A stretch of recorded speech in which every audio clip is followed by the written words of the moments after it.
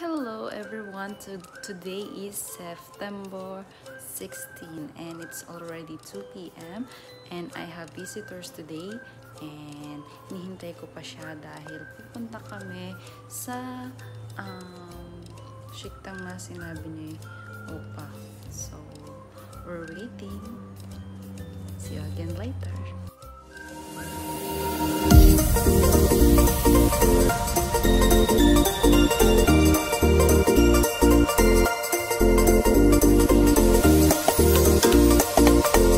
Dito na kami sa ano ba yun? Dong Shiktang. Masarap dito. Tapos pwede nyo rin dalhin yung mga aso nyo kasi may coffee shop dito.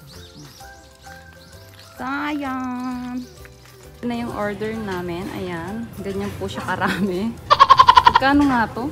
Mamaya sasabihin ko sa inyo kung magkano siya. Ay, nagluluto kami now ng koguma.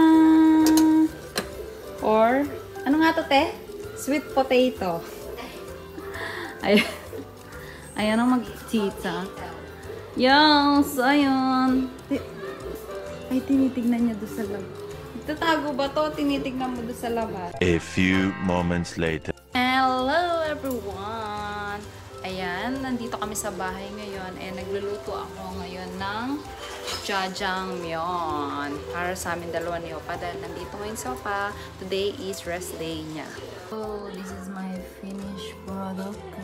Like kimchi, jajangmyeon with egg and side dish na white onion.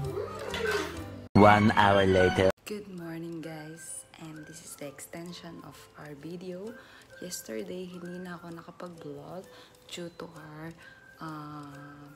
family dinner. Syempre, it's a formal, so I cannot vlog private property na yung ganun.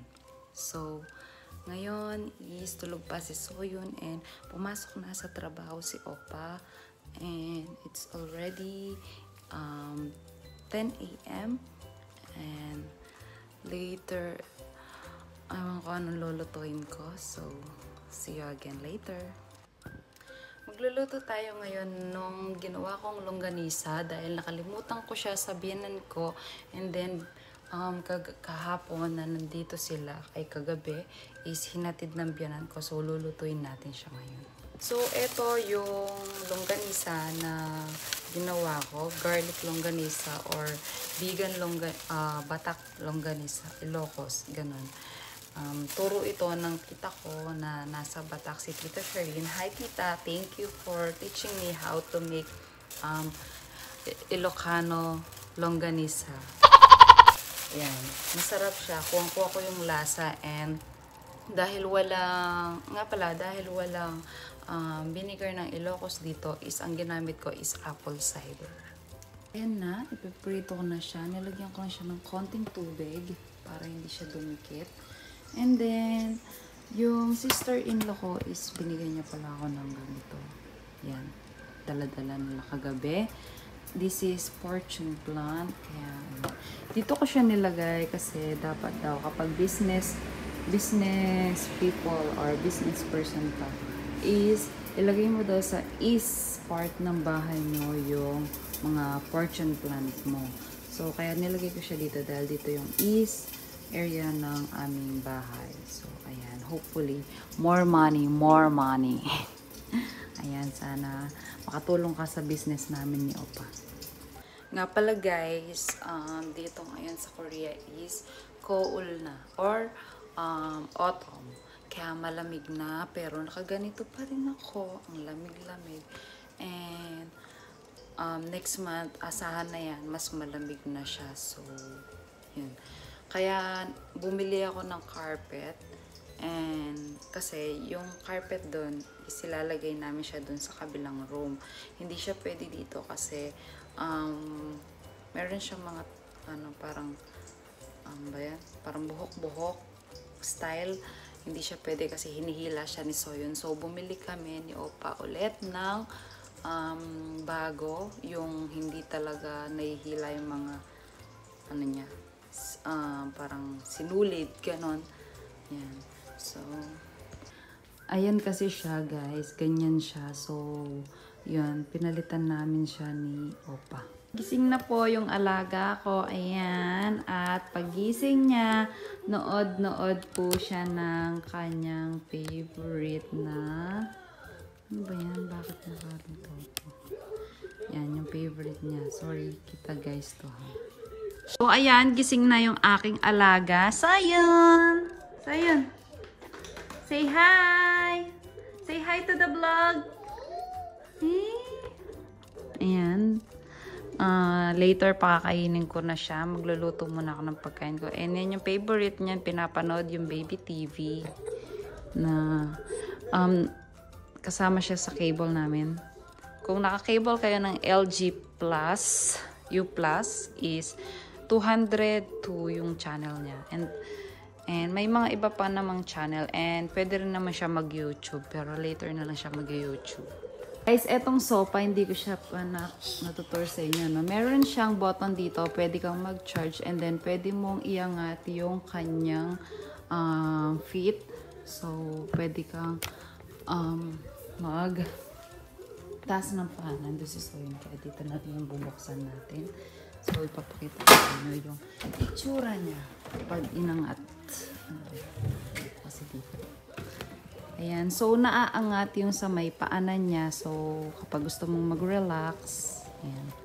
Tapos yun, nag-slide siya. No? So, yan lang.